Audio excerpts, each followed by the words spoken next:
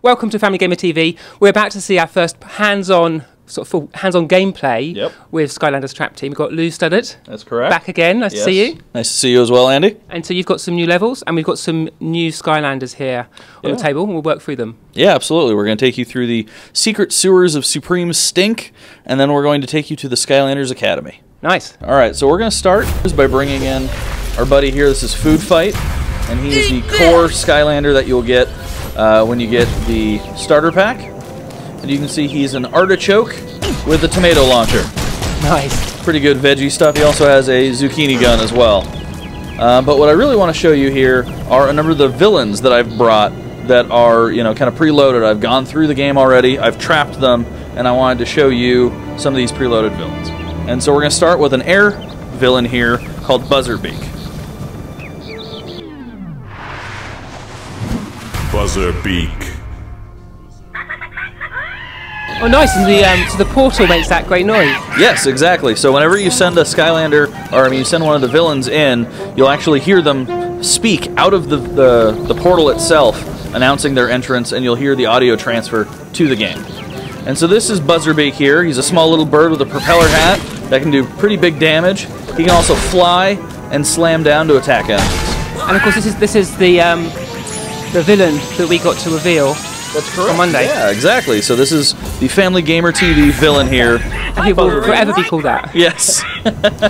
And so one of the new things that we're revealing at E3 this year is the kind of revised way that we're handling how the villains play with your Skylander. And so you'll see here there's actually a timer. And so what we've done is we've actually figured out that to support the play between your Skylander and the villains a lot better is we've made the villains stronger, but only available for use for a limited amount of time. And what that affords us to do is make them, you know, really strong, but then as a fun little aesthetic, they can announce when they're ready to go, and then when they're ready to go, every single villain has their own specific theme music.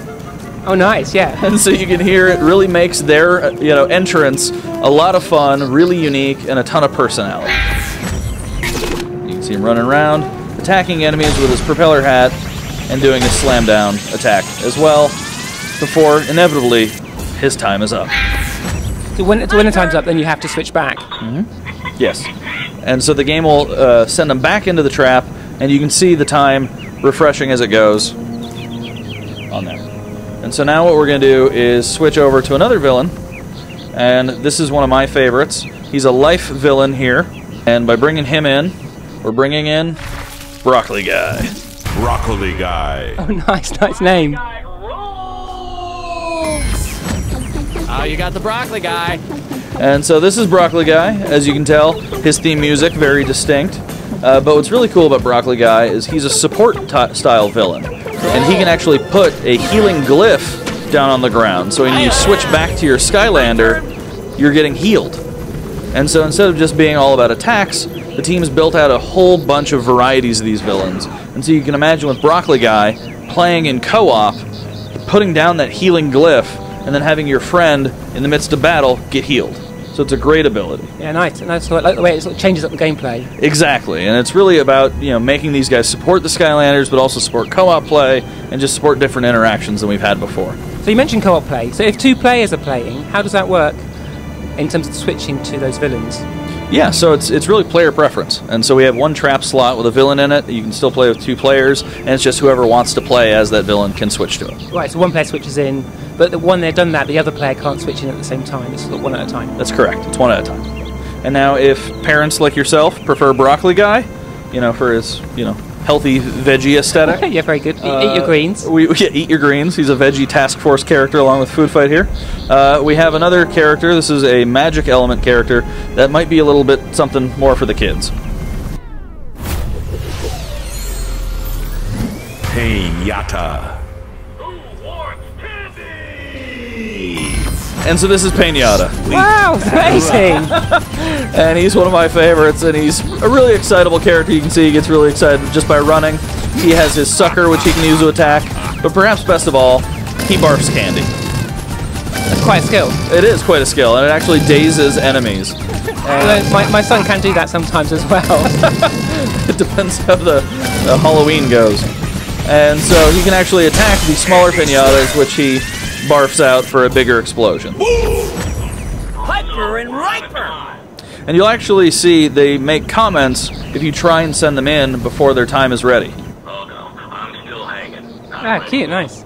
Yeah, so what we want to use is the portal and the personalities for these characters as often as we can throughout the experience to really, you know, enforce the magic that kids have performed, really making them feel like they've actually trapped one of these characters and there is something alive in the toy itself. Because the idea is that, you know, we've brought toys to life, now what we want to do is actually bring life to a toy.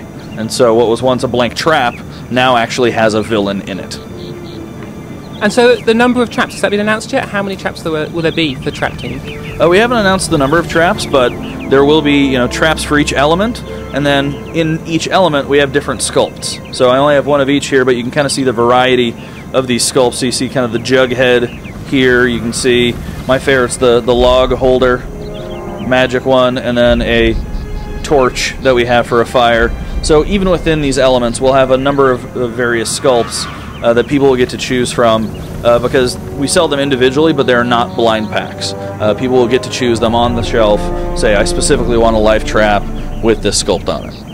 And so now we're going to progress forward through the level, and I'm actually going to switch to one of the new Trap Team members that one of the Trap Masters that we're revealing for the first time here at E3. This is Jawbreaker. So I guess he's a guy. This is a guy, yes.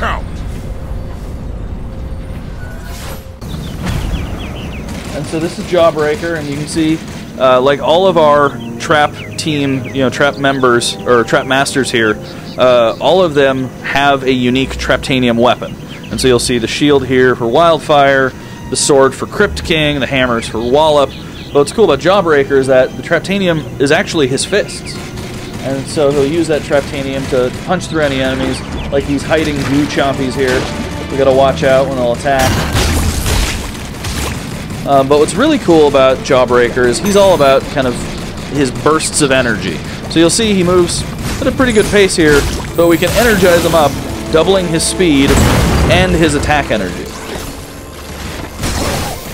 It also, you know, if it's depleted, slows him down a bit. But what's really cool is that it actually augments his moves. So you'll see his base attack, he can do this kind of slam down, but if I energize him and try it out, we're going to wipe the floor and take out the enemy. Wow, yeah, because that's a big attack. Yeah. And so you talk about upgrading the Trap Masters there, but you can also upgrade the villains, is that right? So the way the villains will work is that they're not upgraded via XP or the gold that you'll collect. We have hidden throughout the game for each of the villains a specific quest that if you can find it and complete it, you'll upgrade that villain. And so we wanted to make them handle completely differently than a Skylander. You know, even their upgrades are different. And when you're playing as a villain, any XP or any gold that's collected, feed back into your Skylander. And so here you'll see we've actually got this wall of goo blocking our way, which when we get close to kind of points to this platform. Now one of the things that we've done to, you know, continue to add variety to this adventure in addition to the combat is kind of having some fun adventuring aspects. And so to get past this goo, you'll see there's this platform here where if I walk against the arrows, nothing really happens. But if I actually follow them like a faucet, I'm actually turning a spigot which will turn off the goo coming from the pipes. Cute. So we can carry on going. Exactly. And so we can progress forward toward the entrance of the sewer, where you'll actually see a fairly familiar character. I don't know if you remember the little green goblins from the Lockmaster challenges in Skylanders Spyro's Adventure and Skylanders Giants. Yep. Well, the team at Toys for Bob has taken that character, brought him back for the lock puzzles, but has completely changed the way that the lock puzzles work. So before, you were tilting the room to get him to fly around. This time we've given him a jetpack, which is a pretty sweet upgrade. Jetpack's always good, whatever happens. Exactly. And being that he's not the best pilot, if you point him in a direction, he will slam in that direction until he hits something. But what's really cool this year is that in co-op, there will actually be 2 goblins. And so because they each have their own collision, you'll create your own solutions by bouncing off one another to find the exit. So you have to work together to solve it, is that right? Exactly. In co-op, you have to work together to solve it, and you're even able to find your own solutions that we may have not planned for, which is great. And so here you'll see we've got some fire in our path. If I touch it, I'm sent back to the beginning, so what we need to do is figure a way around it. And then in this instance, fire is surrounding us on all sides, except for some water that, if I pick it up, I'm able to progress past. And so you'll see the water actually doesn't hurt me any longer, and I can get to the exit, unlocking the door and allowing us entrance into the sewers. I also understand that Skystones is coming back as a mini-game this year, is that right? So what we've got is a brand new style of Skystones that I'll actually show you later on that we're calling Skystone Smash. That's good, can't wait for that. Leave us alone. That's impossible. What? Another outsider? We hadn't seen anyone since we locked ourselves away during the Great Germ outbreak centuries ago. But lately, all these mutant monsters showed up and naturally confirmed our suspicion that the outside world was destroyed. Wait a minute. You may be carrying germs. You're unclean. Ah! And so as we just heard from the kind of crazy Gilman, you'll see that there's a number of enemies in the sewers. And that would be a great time to bring in another trapped villain. This is an undead character. We showed him a bit off in the reveal, but this is the first time that we're showing gameplay of him. This is an undead werewolf who loves him some rock and roll, named Wolfgang.